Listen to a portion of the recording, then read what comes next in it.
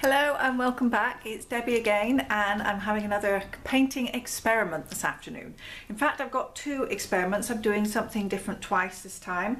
I'm going to paint on a vinyl record. I've done one before because I'm all out of canvases now, and I am going to try something a bit different. I'm going to blow my paint today. What I've decided I want to do is use a black background because I think that'll look great on the record, and then I want to create something that hopefully maybe looks a little bit like fire or flames, I don't know. So I'm going to go for my standard lamp black and then some red, orange and yellow, and I've got some straws, and what I intend is that I'm going to blow the paint around within the black and hopefully create something that looks like fire. Or not, we'll see. I'm also filming from a different angle today. Normally I film from above my head, but I've noticed that I have a tendency to stick my head in over my painting and completely obscure all the things that I'm looking at and filming. So I'm filming with the camera in front of me today, so it's going to be a little bit upside down because it's upside down for me, but we'll see whether this works a bit better or whether I still manage to get my head in, especially because today what I'm intending to do is obviously get down close and blow. And if I had the camera where it is, I think all you're going to see is the back of my head for the whole time.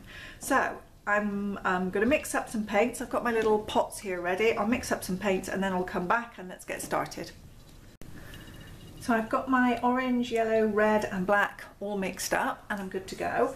The paint mix I used for these ones were the standard. So I use a tablespoon of paint, a half a tablespoon of Floetrol and about a teaspoon of water.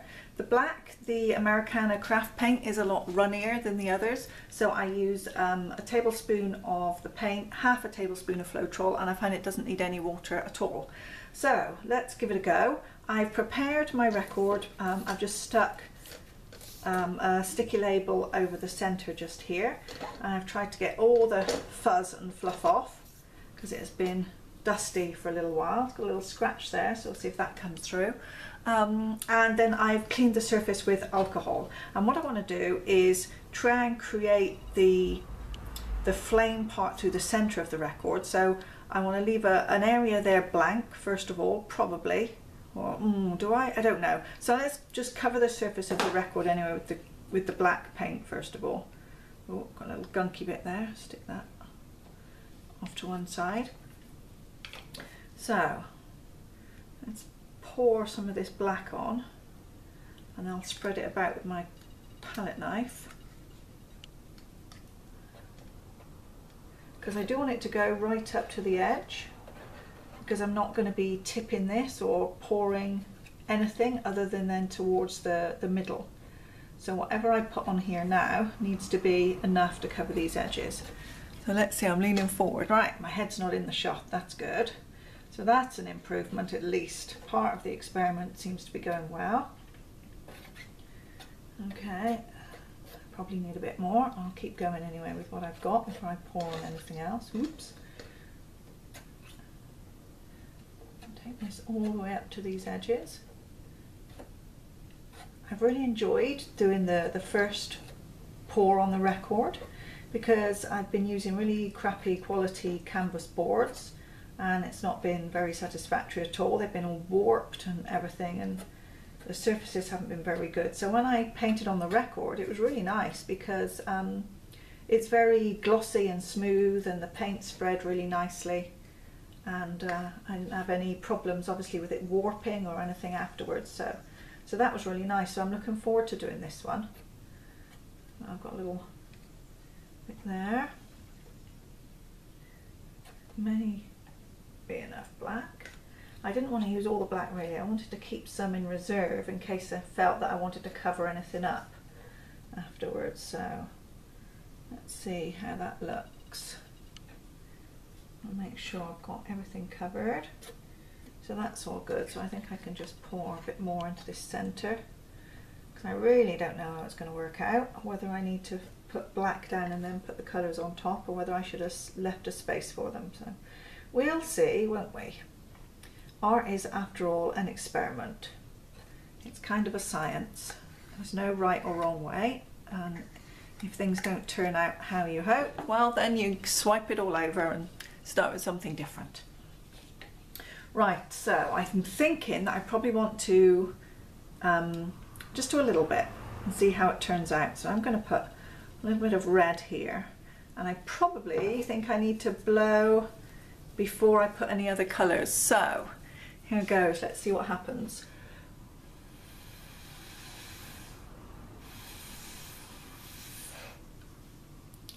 That looks nice. So I'm going to have to turn it round later on to do the other side. Right, I'm happy with that. I'm going to add some more. So I'm confident now that it's not going to be, hopefully, a complete disaster. And I'll add a little bit more red across this centre line now and blow the whole thing. I might get a bit lightheaded if I blow too much, we'll see. Oh, that was fun. Okay.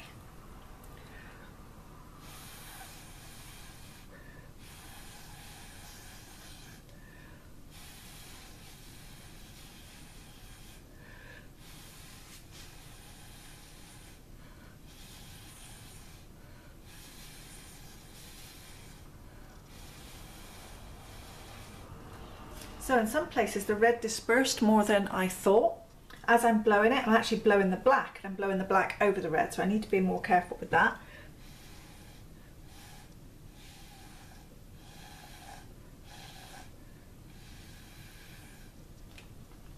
That looks really good. Okay, I'm liking it. I'm going to do a bit more red. I'm going to put it around the bottom of my little flames, if we dare call them that already, because then I'm going to tip this round and I'm going to blow it in the other direction. Okay. Get my paints out of the way so I don't make a complete mess. And if I turn it 180 degrees, and now try and blow some flames off this other way.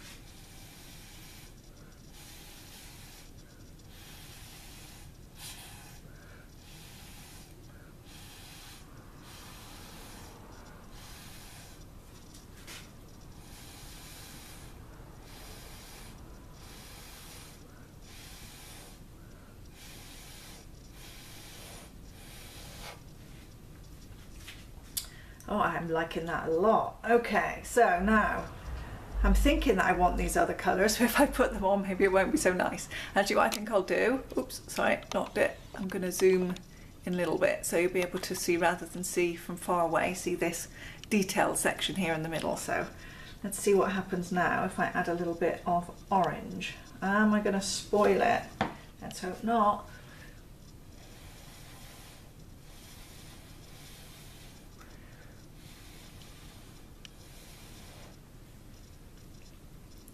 Okay, maybe I'll go a bit gentle on the orange, because now having got the red, if I put as much orange on, it could, I guess, completely cover up that red. So let me put a thin line of this orange through the middle, maybe a bit on that end, and let's see what happens with my blowing.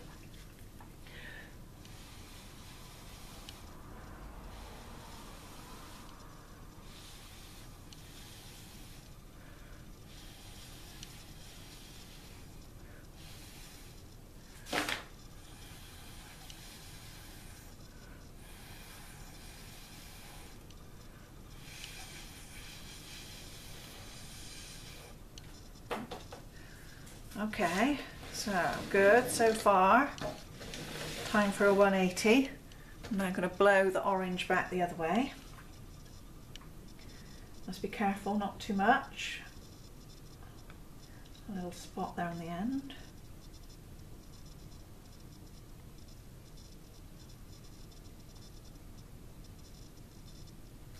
Okay.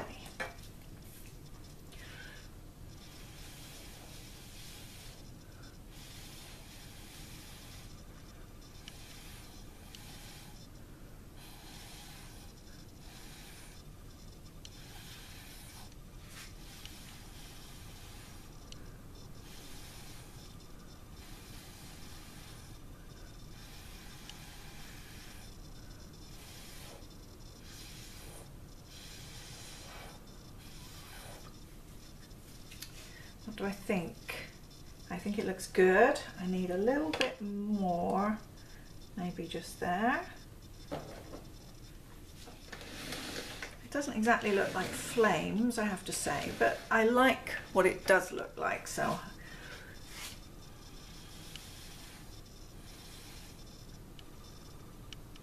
Okay.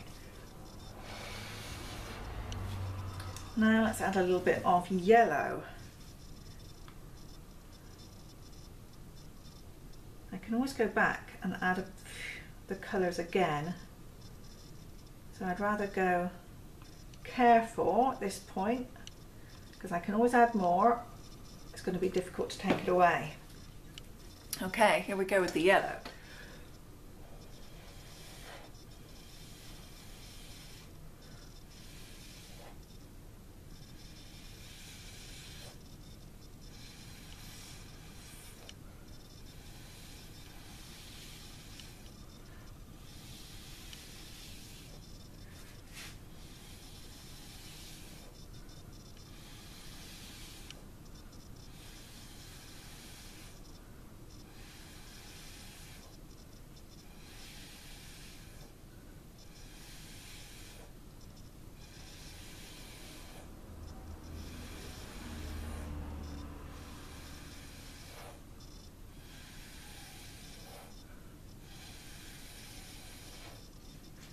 Now that was funny because the yellow actually didn't spread very much. Did you see I was blowing it the same as the other colours, but it really didn't spread. But the more I blew, the more I kind of feathered out these red and orange colours, so I still think it's going well. So I'm going to turn 180 degrees, add a bit more yellow. Try and concentrate it in the areas it didn't have quite so much maybe the other way.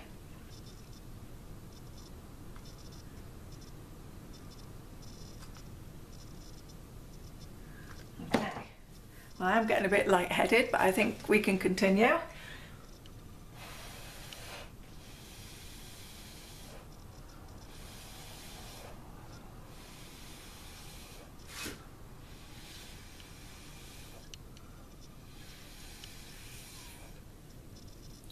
want a bit more there.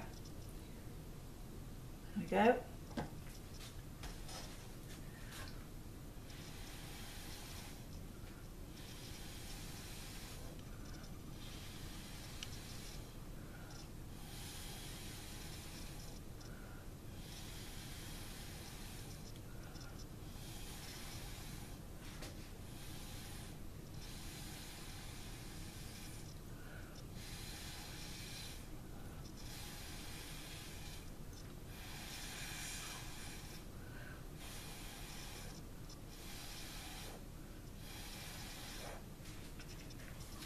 So I'm losing a bit of my red now.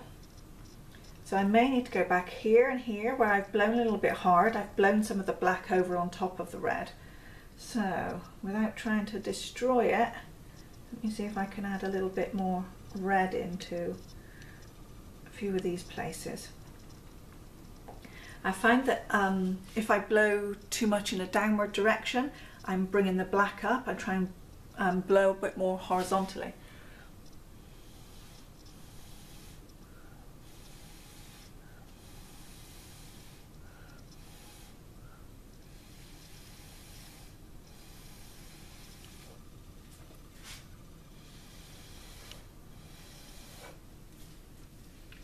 Okay, now a little bit of orange on top of those red spots.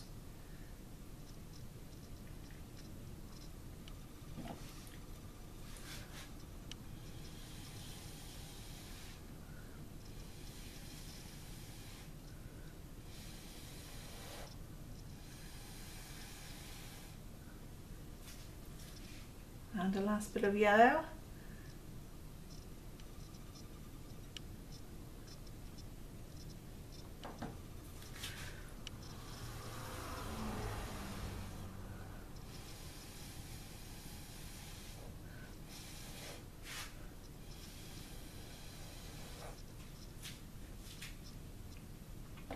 How does that look?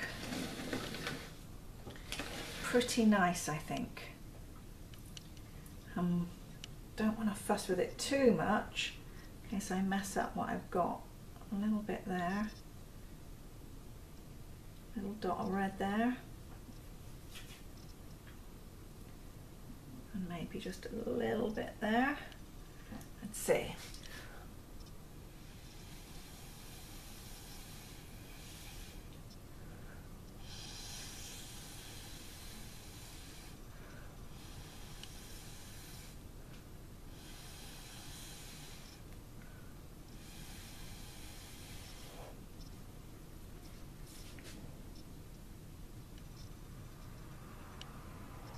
Oh, too much.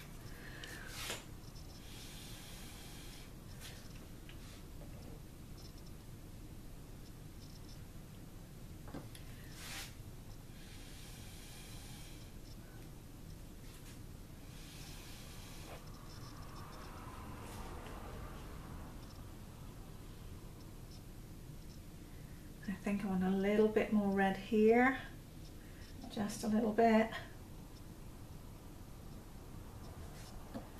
I'll need to turn it.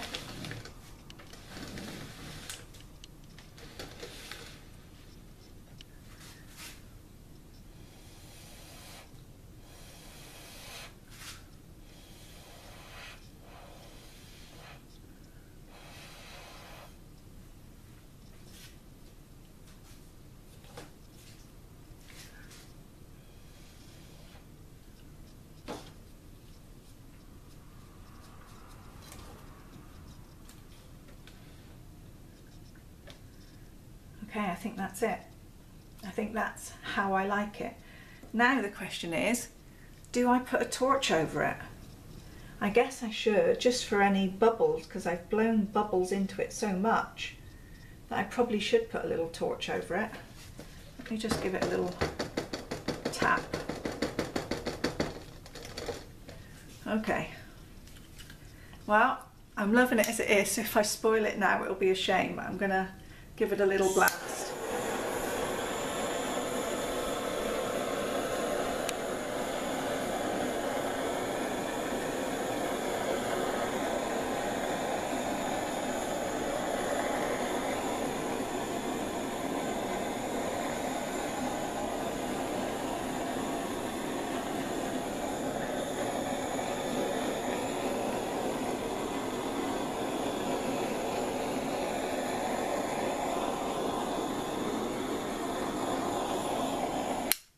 Okay, all is good. Nothing untoward has happened. Everything still looks good. I think we have some success. Let me zoom out, you can see the full effect. And that is just kind of really what I was looking to get. So I've pleasantly surprised myself there. I think I'm going to leave this to dry, so I'll take a few close-up shots while it's wet for you and then come back and show you the finished one dry. So there we are, it's looking very nice, glossy. The flames look great, just what I was hoping to get. Looks really nice. I like the way the colours have all blended in together here. I've got a few little cells, where's my finger? There it is, a few little cells appearing in the paint, but not too much. I mean, that wasn't the kind of effect that I was going for this time anyway. But what we have got here looks really nice, so hopefully those will all stick around until it's dry. So here it is now finished, and it's absolutely phenomenal. I am really loving this. It looks better than I thought it was going to. It's now dried, finished. I've given it a glossy coating over the top, and you can really see the details in all of the flames there. It looks really good.